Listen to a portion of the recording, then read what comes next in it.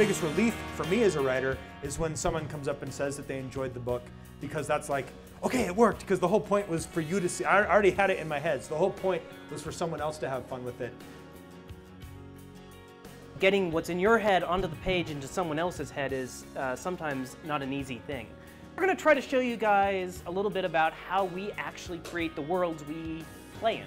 So we're just going to mess around. We're going to merge the way we help build a world, and you guys are going to help us make up a world, okay? It can be anything. This is the power of imagination. Even bad drawing Brandon Mull can make a shape on a big white thingy. What we have here is a rough map. I think the next thing we need to do is get some inhabitants for this land. Dwarf, yes. Dwarf pirates. See, now you're in business.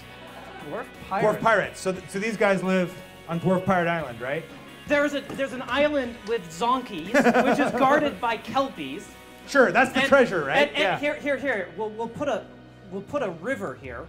Please. So when you have a basic world like this, you know, you can keep asking questions like, where do the supplies come from? The thing is this is exactly how we create our stories, by asking questions and throwing out silly ideas sometimes. Right here, we've just created the outlines for a story that's never been told before. Yes.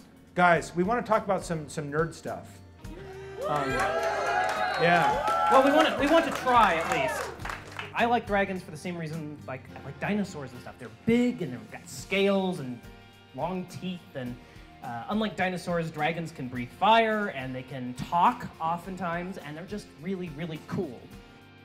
What I was trying to do in my Dragon Sanctuary book was I wanted to see a variety of dragons. I wanted to see dragons like there's a variety of flowers, or like there's a variety of insects. I wanted to see different types, stuff we hadn't seen before. I wanted my dragons, in my book, none of them were nice. There was only one nice dragon, and all the other dragons in the book would just totally eat you, and if you tried to ride them, you would be food. This was really nice. You guys were an amazing audience. Yes, thank you for your time. Thank you. Thanks for coming.